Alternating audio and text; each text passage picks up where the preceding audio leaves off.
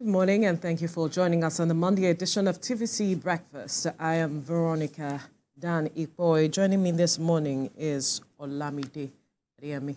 Good morning, Veronica. Good morning. I was about to say a happy new week, but it's been a long week for some of us. Absolutely. It's been a long week for every one of us, even though we were not on set, but wherever we were, it was a long week.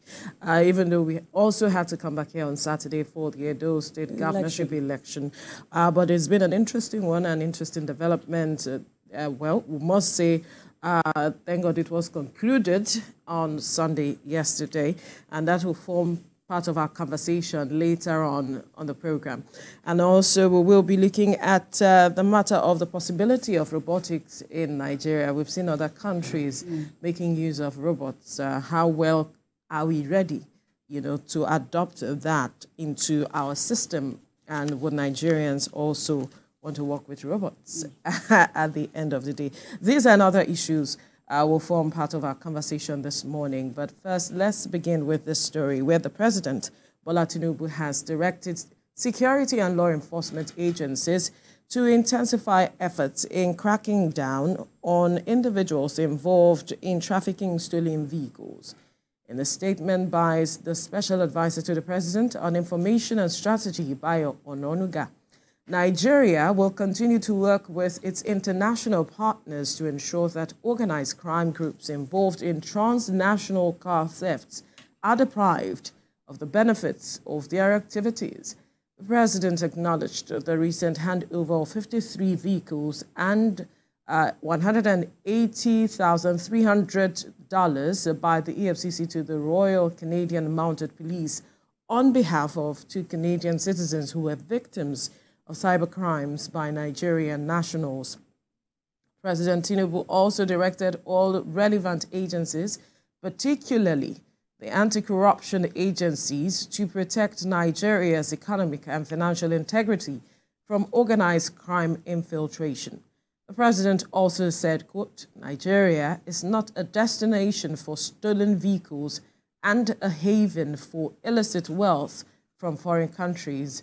My administration remains committed to tackling money laundering, cybercrime, and other financial crimes. End of quote. Well, it's good to see the president talking tough with regards to the matter of transnational vehicles being stolen, car thefts, and also the matter of cybercrime, which has become a major concern for Nigerians and our image. We have seen persons or organizations from other countries come into Nigeria as a result of they investigating matters like this. In fact, I know of a documentary where one of those media organization, international media organization, had to trace a particular car to Nigeria, and details, information, everything was gotten. And it was just concerning that we are seeing these kinds of things happen and Nigerians are involved. But are we tackling it from the root will be the major issue, because if there are no markets for these kinds of activities, will these persons get involved? Who are their buyers? Who are the persons involved? Then I think that we'll have a holistic approach to tackling these kinds of issues. And talking about, a holistic approach to this, beyond, well, the president also asking the EFCC to tackle this. I think it's most likely an holistic effort, like you mentioned.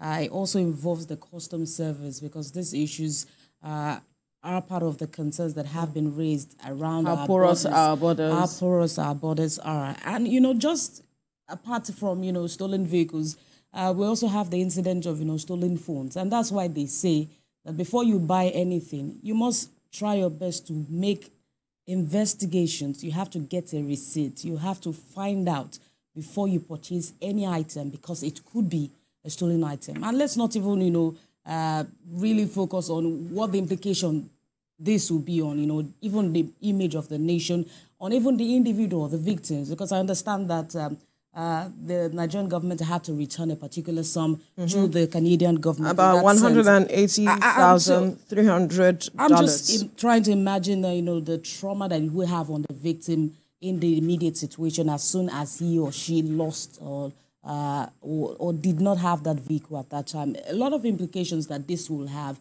And so it's not just the EFCC that has a role to play.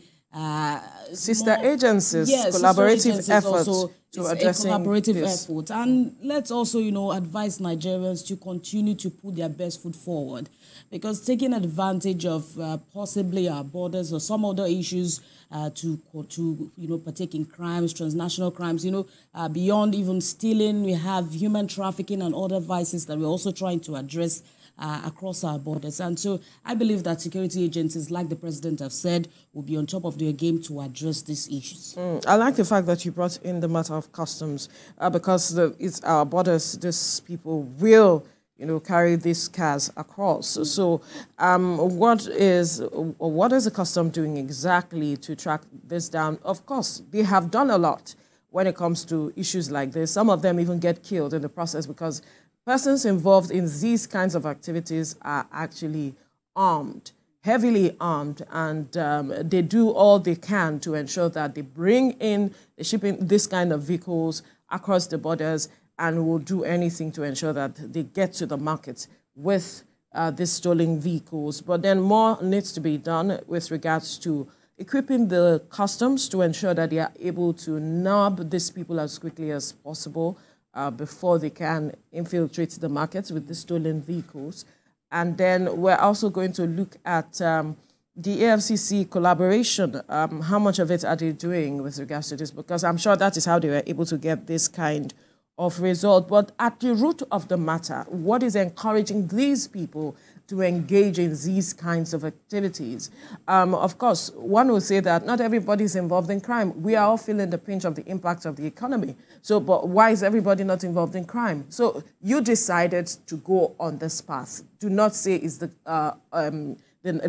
country that forced you on this track. But then how is the country also ensuring that there is an enabling environment for businesses and people to thrive, such that some persons will focus on their businesses, build on it, as against getting involved in issues like this? So we have to look at it from every angle. What are the loopholes? What are we not doing exactly that is giving people these kinds of ideas to perpetuate these kinds of acts? So it's critical that we begin to look at such areas, beam our searchlight on such areas, so that we can close the gaps that we are seeing, state governments doing what is necessary as well to addressing these issues as quickly as possible, because these persons are people's children.